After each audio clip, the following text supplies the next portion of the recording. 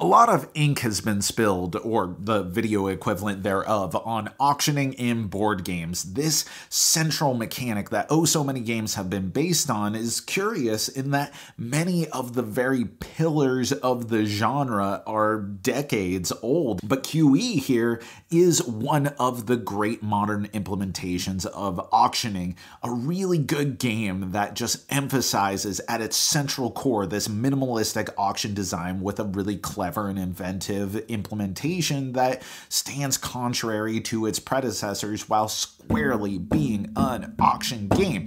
We haven't covered it yet on the channel, which is why we are covering it as part of this review leading up to, spoilers, we're talking about the expansion Commodities. But first, let's get a baseline for what is QE, so that way we have some context for what makes the expansion oh so remarkable. So QE is a game that stands for quantitative, doing some research on the computer here, a term that stands for quantitative easing. You, as players, are countries that are bailing out corporations that are too big to fail during the 2008 recession, the absolute crash that was devastating for so many reasons, and many companies were bailed out as such. Now, that's already a cheeky theme for what is a very cheeky game, because you have this stack of corporations affiliated to different industries and countries, which you can get bonus points for collecting different sets, or collecting companies that are affiliated with your country, or for your secretly assigned bonus industry. And the way the game works, the major thrust of it and the central gimmick is that the auction player, which rotates from round to round, flips over the top tile so everyone can see its point value, its country, its industrial affiliation. Then they set their opening bid, what they are willing to pay for it. Then all other players on their wonderful dry erase boards write down secretly what they're willing to bid, pass that amount over to the auctioneer, and the auctioneer looks at all of the bids as well as their public bid and then decides who's the winner. If another player won, then they take the tile, they write down the amount that that person paid, they secretly hand that to the winner without revealing how much they paid, and then push all the boards back to their respective players.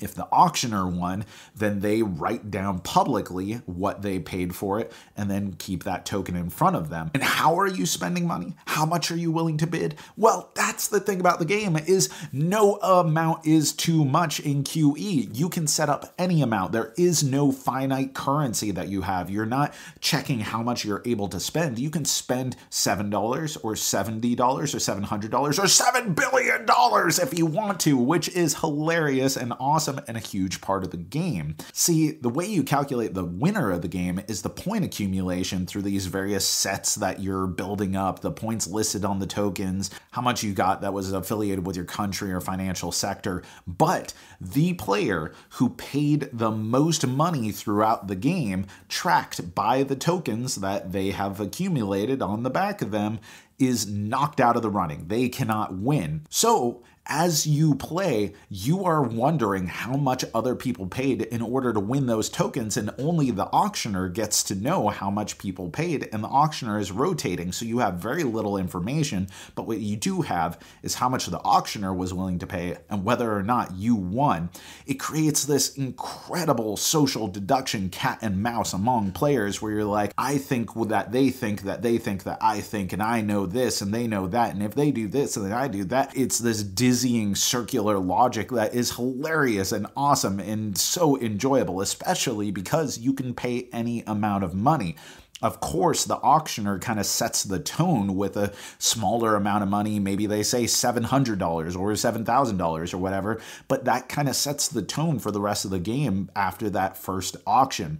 It's hilarious, it's clever, it's interesting, it is fun, and it is minimalistic, presented beautifully with these great components. If you like auction games, then QE is a game you need to check out. But there is something holding it back from being just an unequivocally great game. It is a very good game, but there is a certain situation you can get into where you want to bid low because you don't care about winning the thing. You want other people to just pay out money. You don't need to compete in something, and that kind of takes away the intrigue and interest for a turn. Also, as the auctioneer, you don't always know exactly what you want to do as far as setting up the opening bid.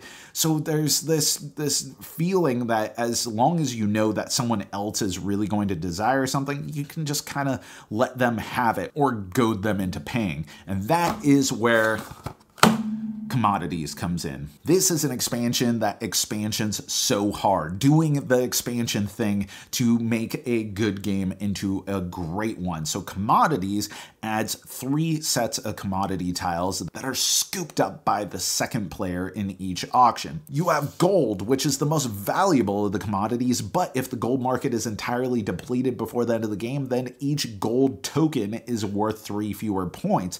You have oil, which is great. It's not quite as valuable as gold, but if you had the most of it, you've cornered the market and you get a bunch of bonus points. And then there's crypto, because, you know, crypto bros need some representation in board games, I guess.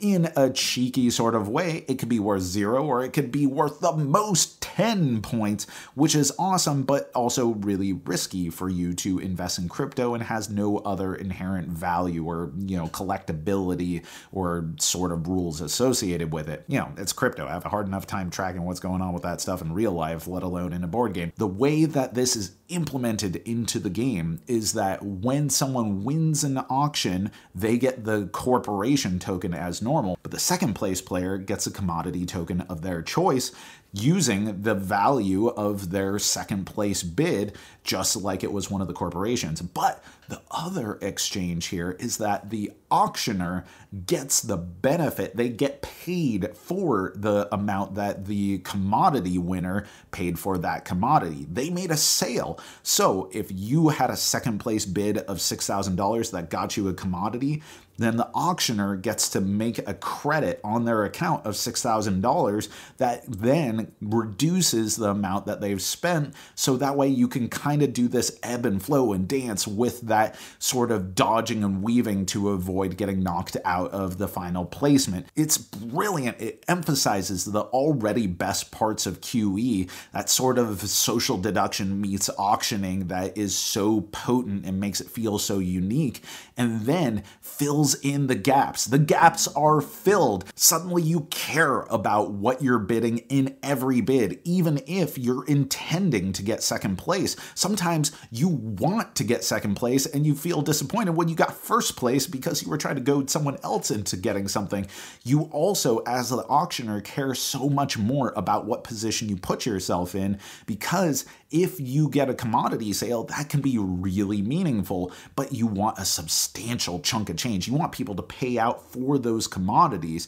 On the other hand, if you win the commodity sale as the auctioneer, you don't get that price reduction, but you do get the commodity. So there's, again, some sort of mental arithmetic that goes into figuring out how you want to position yourself. There's hardly any overhead. It feels totally organic within the original system, such that even though they are by different designers, I feel like they should be packaged as one game going forward. It knocks it out of the park that much more. This is what I think expansions can really bring to our hobby, in taking a good game and making it better and emphasizing the great things that are already great about it. If you like auctioning and social deduction, especially as presented in minimalistic games, then it is hard-pressed to find something better than QE along with Commodities. It's hilarious, it's Spartan, it is fun. And that is our review. But let us know, what are your favorite expansions that absolutely feel like killer expansions that heighten all the best parts or resolve some of the weak parts of the game that it's made for? And what are your favorite auction games? I want to hear all about it. Put it in the comments below. And thanks for watching, thanks for supporting, thanks for doing all of the amazing community things. You know, I've been Jack for the Cardboard Herald.